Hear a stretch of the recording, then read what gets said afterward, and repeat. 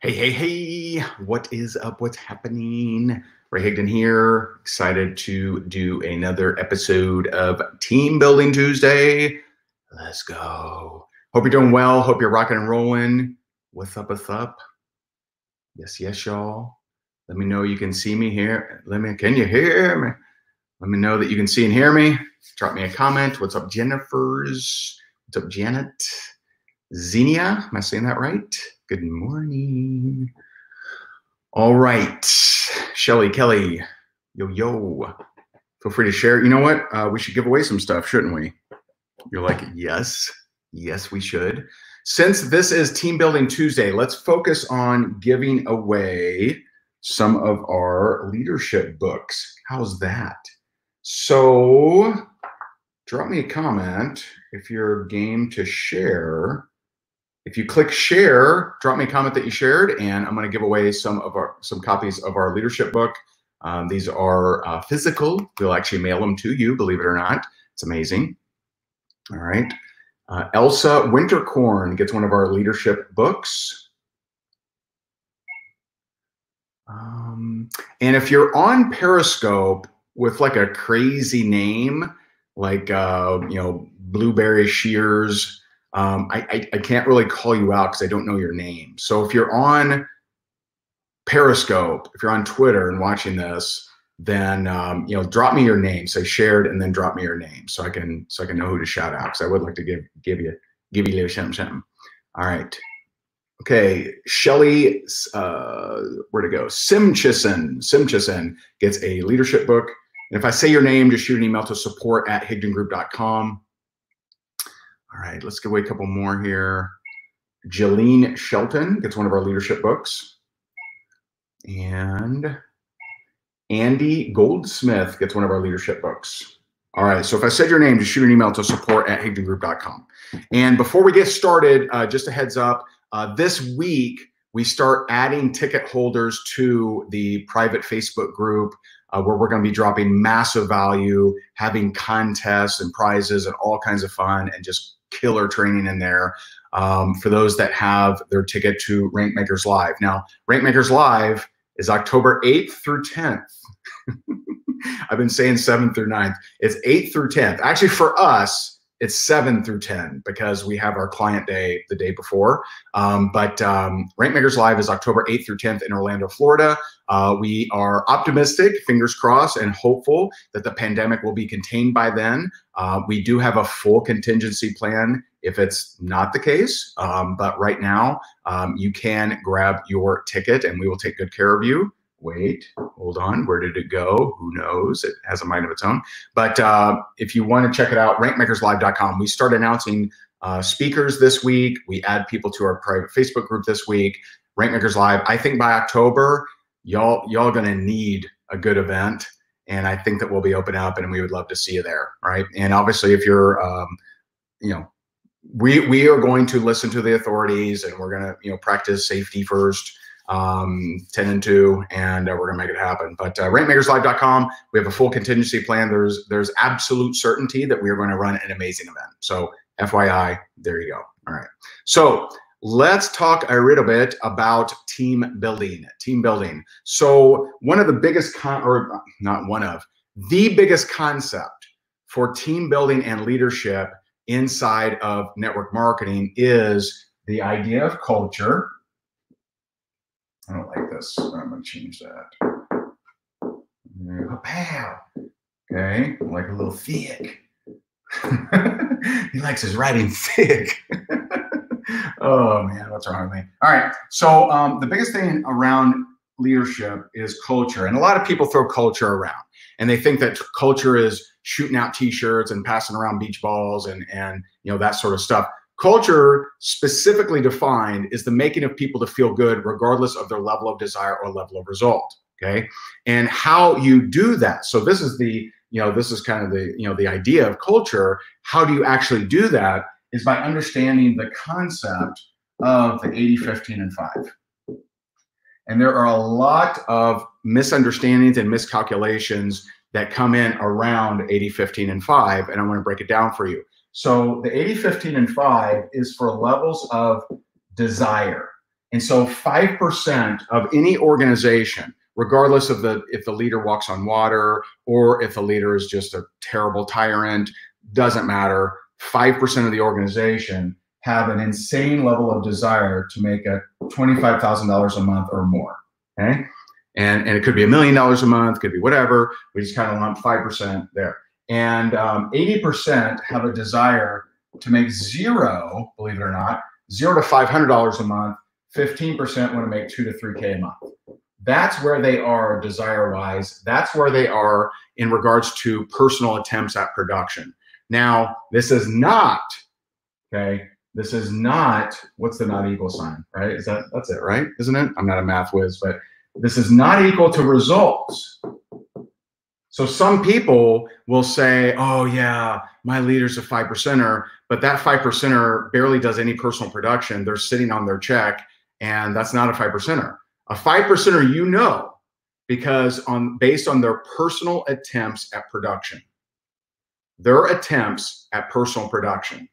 And so some people hit $100,000 a year, and they got it made in the shade of lemonade, and they lower their level of desire, so they lessen their level of attempts at personal production. Some people hit $1 million, a year, some $1 million a month, whatever, right? It's rare to run into someone who is, like Glenn says, a true 5%er for life. Most people reach a level where they're like, you know what, this is good enough. 100K a month, this is not bad. And so most people aren't lifetime 5%ers. That's very, very rare. But most people, 80% of your check, because maybe that hits home a little better, right? Some people are like, oh, what are these losers? Like, don't they want more? 80% of your check, 80% of your volume comes from those that do not have a humongous level of desire. They like to belong. They like to be part of something fun. They like to meet new people. They like to, they just like to be there. It's kind of like the book club for them. They like to learn stuff, and they like to come to events. And quite frankly, who's to judge them? Like, I don't judge people if they don't have my lunatic level of desire. Like, that would be very strange. What do you want to make? Oh, that's it? Right? That'd be very strange, very weird. Now, most 5%ers, when they, I don't want to say understand it, because many do not, but when they start to get a little bit of the concept, they're like, yeah, you know what? This makes sense. How do I get these guys to be these guys? And I'm like, well, that's math. How do you get a number 3 to be a number 7? You actually can't. You can't force that. This is a percentage. This is how it's going to roll no matter what. And so it's not the, how do I get these people wanting more and doing more? It's, how do I create a culture that makes this okay? Because it's not intensity that creates large teams. It's longevity. It's longevity. And so it is keeping people around the campfire longer so that they may catch a spark. And so your 5%ers are lunatics. These are the ones most catered to. These are almost all of the speakers that will be on your company stages. But the problem is they actually need the least. Now, they want recognition, right? They like that pat on the back. They like the limelight, but they need very little instructions. You could give a 5%er bad instructions, and they'll figure it out anyway. And you'll be like, how did they do that? I gave them terrible instructions, but they will go and make it happen anyway. Okay. And so 15%, they get a $2,000 to $3,000 a month. They're good to go. Like, that's like cool to them. Maybe they have other sources of income, whatever. 80%, they're mainly there to hang out. They're mainly there to hang out. They're there to be part of the mission, feel good about it. So this we dive into deeper. If you Google Ray Higdon culture, you'll find like a 30-minute video where I really break this down. So feel free to check that out if you want. But let me tell you one kind of insider mistake that people make once they hear this concept, okay? So my engineer brains, right? I have some clients that are engineers. And so my engineer brains, they'll see this and say, these calculations make sense. Based on my hypotheses, I believe that all I will do, I will beat the system, is I will just make 3 groups, right? And in these 3 groups, with this one, I'll just be happy, and I'll post pictures of animals and cat videos. It's going to be amazing, right? My 80%er is going to love it. This over here, I'm gonna, I'll talk a little bit about work, but not too much. Whoa. And over here, I'm gonna raise hell, man. I'm gonna go hard in here. I'm gonna be playing, some White Zombie, some Korn, some Pantera, some Sepultura, right? I'm gonna be rocking out, right? I'm gonna pass out lagers to these guys because these are my fires. Here's the problem with that. Here's the problem, okay? And this is very, very common. I'm just gonna set up 3 groups. I'll do an 18, a 15, and a 5. The problem is, one of the problems is desires change. Desires change. So what you would do if you did this is you would create what is one of the biggest problems in all network marketing companies and all teams is you would create what I would call an arrival group. And an arrival group is when you're placed inside of a group and there's no qualifications or temporariness to it. You're just kind of placed into a group, and based on if you qualified or not or whatever. The big mistake most people make with arrival groups is they do it by rank. They do it by rank. And I'll show you what that looks like both ways, okay? So my engineers that set up the 3 groups, they'll place people in here by rank, which, although I do not agree with, I don't agree with it, is actually better than placing them by desire. Because how do you prove that? Okay.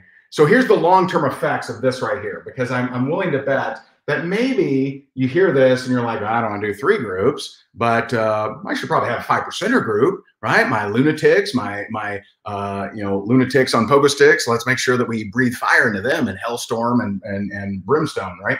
And so here's the problem.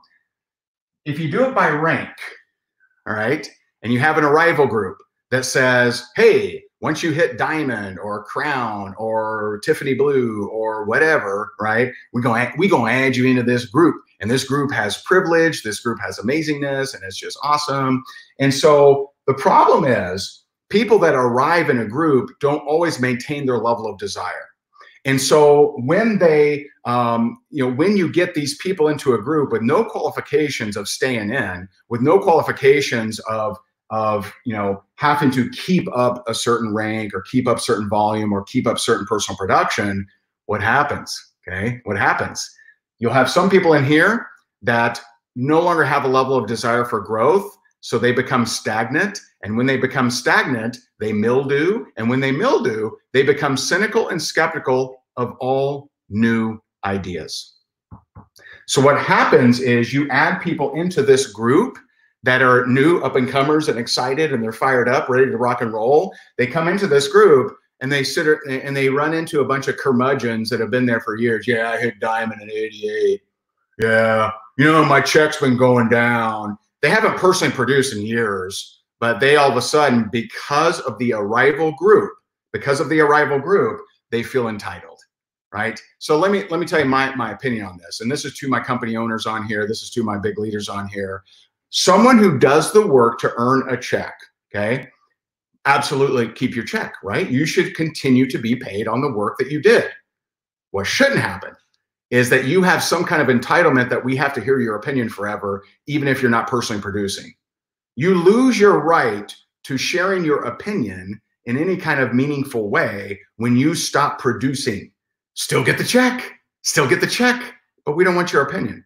If you're not in the streets, if you're not in the arena getting your jersey dirty, then you should not be giving your opinion, right? We want the young bucks. We want the up-and-comers. We want the people that are in actual production to be supplied with the ideas and supported with new ideas. We do not want your 1988 version of how you did it back in the day and how it's different from today, all right? And so curmudgeon's not allowed. Now, if you don't have an arrival group, you don't deal with that. But most people do. Most people do. Now, what if it's by level of desire? What if you, and some people will do this, and this cracks me up, man. This cracks me up. They'll go to their group and they'll say, 80, 15, and 5, okay. Well, I'm gonna do a 5%er Hellfire group, and we're all gonna get lightning bolt tattoos on our neck. We're all gonna get, rings that say Bala, Shot Caller, it'd be very long rings, right?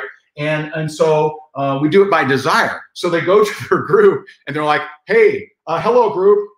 Hey, who's really fired up and really wants to make a lot of money? And so every Tom, Dick, and Harry, yes, sir, right, Raggy like money, right? So they all raise their hands. And so you're like, wow, sweet. I had no idea that 9 out of 10 people were 5%ers. This is crazy, crazy math. And so you add them into this group and you start breathing fire, man. You're swooping down upon them with dragon wings, right? You're just tearing it up in there. Here's what happens, okay? Majority of them, if they're added into here with just a verbal raising of hand, yeah, I like money. I like to make money now. Make money now, right? If you're just a verbal raising of hand, the majority of these people, they ain't 5%ers, bruh. They're not 5%ers. Okay, so they're going to come into here and be like, geez Louise, they want us to do a whole lot of work. I don't know why I'm doing so many Scooby-Doo impressions. I apologize. It just came out, and sometimes it does on Team Building Tuesday. And so they're going to come in here and say, good Lord, this DMO sheet is 57 pages. I don't know, right? And so what are they going to feel like? Disappointments. So you've taken someone from a group where they were fine just saying, hey guys, hey, I'm here, y'all. You took them to hell and brimstone group, and they're like, geez, I'm a big fat disappointment. I don't like it here. It doesn't feel good. It doesn't feel nice. And so they start complaining. They start saying, is there any routine that's a little lessers, okay? And so, and here's what else happens. Let's say you don't make a goofy ass post in your group saying, who like money? Who like lots of money in wallet and purse? All right, you don't make goofy ass, post in your group, but you arbitrarily, you're like, you know what? I think Tina's a roller. You know what? I think JoJo, I think he's a baller. Let's add him. So you kind of just arbitrarily pick who you think is baller shot caller, add him to this group. Guess what happens? Some of these other people hear about this secret group and they're like, well, why wasn't I picked? How come I'm not in a baller shot? How come I don't got the rings baller shot caller? How come I don't got that? Where'd y'all get? How come all y'all got that lightning bolt on your neck? How'd y'all get that?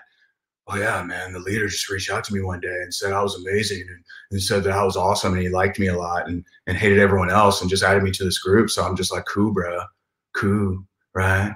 And so there's so many problems. So let me ask you this. If you went to, let's take a church analogy, all right?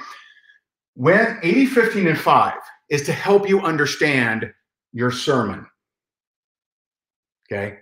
It's not to have you segment your group. It's to help you understand how to deliver a sermon, okay? How do you deliver your sermon? So when those who went to church, once upon a time, there were gatherings and these things called churches, and they would do religion things, right? Now that's, of course, outlawed and banned. And so, forget I said that. Maybe you don't recall. But once upon a time, there were these things called churches, and there's other names for them as well. And people would gather within 6 feet of each other and listen to someone deliver a sermon, a pastor, a reverend, whatever you want to call it, right? And so did you ever get seated according to how much you gave in the collection plate? Okay, those who gave $100, y'all sit over here. We got a special breakout sermon for you. This breakout sermon is how to get to heaven twice as fast, right? That'd be a scary title, wouldn't it? It'd be like, what are we doing here? What are we drinking, huh? And so it's not a separate sermon. It's the same message delivered, but you're delivering it with the understanding that there's different levels of desire. Now, does that pastor, does that reverend have maybe, once upon a time, night classes? Is there a way to go to, whatever it's called, seminary school? I don't know what they're called, right? But are there offshoots, just like in the gym? Is there CrossFit? Is there a personal trainer? Is there racquetball? Is there, right? There's always resources for someone who raises their hand, who self-identifies and says, I would like to become a baller shot caller. I would like to reach the top rank in the company. I would like to blah, blah, blah, blah, blah, right? So you can say, oh, great. Well, we have this resource over here because you raised your hand. The problem is either you pummeling the entire group, assuming that they're all at this level of desire, or you creating some massive amount of work for yourself and creating all these breakout groups, okay? Now, one thing that can help with this, temporary groups by qualification. by qualification. So the best vaccine, I may have just gotten banned. This video is probably not banned, it's probably removed. But a great vaccine from an arrival group is a temporary qualified group. Hey guys, I'm gonna run a 10-day group, and if you wanna be in the group, bring in one customer. They know it's 10 days, right? I don't have to boot anyone out. Unlike the arrival group, if someone gets stagnant and mildew and is there, we didn't do that back in '88, and I want to boot them out. But if I do, hurts their feelings, gives them a platform because they've been placed on this platform that they achieved 33 years ago. It places them on a platform of influence. So now people are going to listen to their message, right? But if I go to the group, or if I go to the big group and I say, hey, we're going to have a temporary group, it's a 10-day run, bring in one customer to qualify to get into it. Now we can play, babies, because they know at the end of 10 days, it's closing down. No problem. No hurt feelings, no entitlement. I should be in that group. No, you shouldn't, because we had a qualifier, bro. You had to get one customer. You didn't. So you can't be in the group. And so don't do this. Don't do the segmentation engineer approach. Have one sermon. Use the word if. If you want to build a business, fantastic. And if you're here just as a customer, you're amazing. We love you. You're incredible. You're awesome, right? Make them feel good regardless of their level of desire or level of result. And so I hope that was helpful to you. Feel free to share if you have teammates that may need to hear this, that may need to, maybe this will help them out a little bit. And those of you, if you like this kind of stuff, you will love our event, rankmakerslive.com, October 8th through 10th in Orlando, Florida. We are optimistic, fingers crossed, that the pandemic will be contained by then. We do have a full contingency plan to have it virtual if needed. If needed, it's going to be awesome either way. But check it out, rankmakerslive.com. We are going to be adding people to our private group this week, and we are going to be announcing speakers this week. And so I appreciate you so very much. Have an amazing day, and I'll talk to you soon. Bye.